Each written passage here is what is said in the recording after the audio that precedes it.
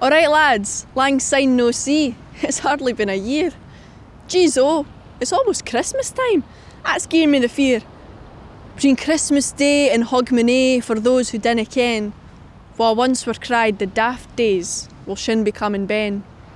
And though this time is awfully braw, I really must confess, I have to take a moment to divert my wee address. To those who have to work a shift, to those at home alone, to those who'll open presents and eat turkey through the phone, to those who're biding far awa fra where they'd rather be, know that love's comprised of mair than what's in a blaw tree.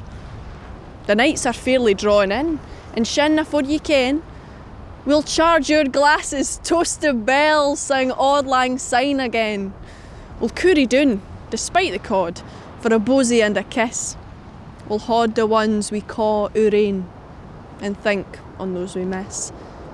A toast to all the quines and loons, the lassies and the lads, to nannies, papas, bairns and wains, to mammies and to dads.